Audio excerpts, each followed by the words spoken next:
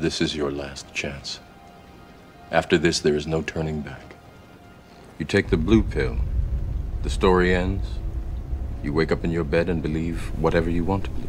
You take the red pill. You stay in Wonderland. And I show you how deep the rabbit hole goes.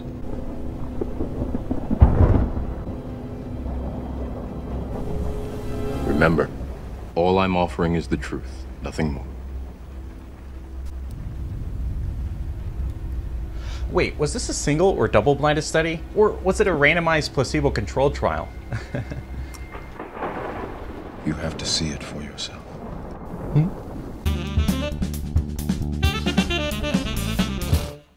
Hello, and welcome to What the What, the show about fun facts and a little bit of science. Today we're talking about how doctors find treatments and the best ways to find out if their data is better than other ways.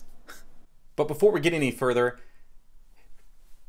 first, if you like these videos, do me a favor, share it, tell your friends about it, a little subscribe button, like it, talk to me, I'll answer things, we can chat. There's a whole comment section down there. Fill it out. So doctors want to study a new medication for treatment of a common condition. Let's say an allergy to cats. You poor son of a bitch.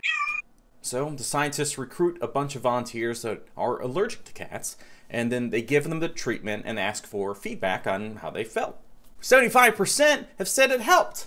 Winner chicken dinner. But other doctors just aren't buying it. Why? The data seems pretty clear. Let's look at why these results might not be accurate. First, the study was not blinded. Blinding means that either the study participants, in this case the cat allergy sufferers, or the research conducting people, or the researchers conducting the study are not blinded to who gets the treatment. In our hypothetical study here, both the patients and the doctors knew who got the treatment. Single blind testing means that either the is when one of them, either the people with the cat allergies or the doctors, don't know stuff.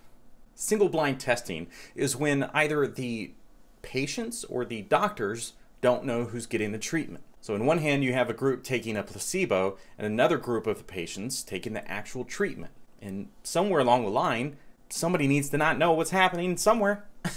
Double blind is when neither the patients nor the doctors know who's getting the placebo versus getting the actual treatment. Other studies have shown that a person's preconceived confidence in a treatment can influence the effectiveness of that treatment, whether it's true or not. Maybe you volunteered for this treatment because your love for cats and you really want a treatment that allows you to love all the cats in the world because that's the right way to do it. Or maybe you hate cats and you're trying to show your significant other that nothing will help and that it's not a good idea to get a sweet, adorable, innocent, perfect little kitten. Sounds like you need a treatment for hate in your heart. And as a researcher, if there's a lot riding on that treatment, you bet your stethoscope you want it to work. So with a double-blind test, we can ensure that the patients do not get any kind of tips from the researchers on which treatment they're getting. And the researchers don't know which patients got the treatment. And therefore, we are less likely to have results altered because some biased expectation of whether the treatment would work or not. In the end, results are results. In the end, results are interpreted objectively with as little bias as possible. Get the kitten. Secondly, in our example, there was no control group.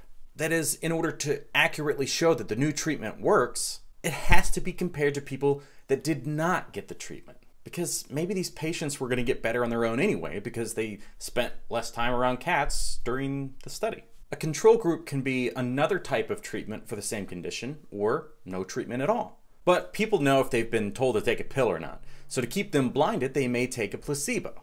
But they won't know if they're actually receiving the medication, treatment, pill, but they won't know if they're receiving the actual treatment or a placebo. Since that could cause ethical concerns, the people who have volunteered for the study have to give informed consent, meaning they know that they might get a placebo instead of actual treatment and have to agree that this is okay with them. Heroes of science, if you ask me. Now, I hear you. You're asking me, what's a placebo? Is that some Greek god? Have you heard sugar pill before? It's often a simple sugar pill that has no active ingredient. When testing new drugs, researchers will often have 2 to 3 groups of volunteers. The first group that gets the actual treatment, another group that gets the placebo or sugar pill, and then a third group that gets the best thing that's currently out on the market or some other existing treatment. This allows researchers to test not only if that treatment's good, but if it's better than the current thing or no treatment at all. If a patient thinks they might be getting an effective treatment, sometimes they do start to feel better, and this is called the placebo effect. You know, how Ron Weasley only thought that Harry Potter actually put the liquid drops of luck in his drink, but he didn't, and he still won the dang old Quidditch game. Or if you don't get that reference, the way that guy from high school buys those sketchy supplements from a gas station and thinks it makes him more attracted to women.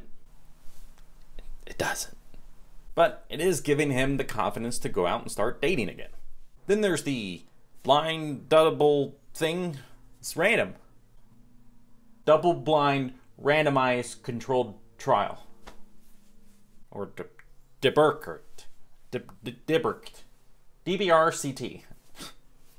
This is a study where neither the researchers nor the patient knows who's getting the placebo and who's getting the real treatment. It's randomized, meaning the patients are randomly put into groups and they're either getting the placebo or they're getting the real treatment, and this helps to avoid selection bias. And it's controlled because we have a group that's getting the placebo and we have a group that's getting the treatment. This is the gold standard in testing. So in our little study example at the beginning, we talked about researchers given a drug, patients reporting back, 75% of them were great.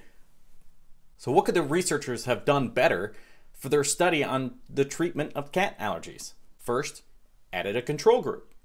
Those would be the patients that are not getting the treatment so they can compare the actual different results.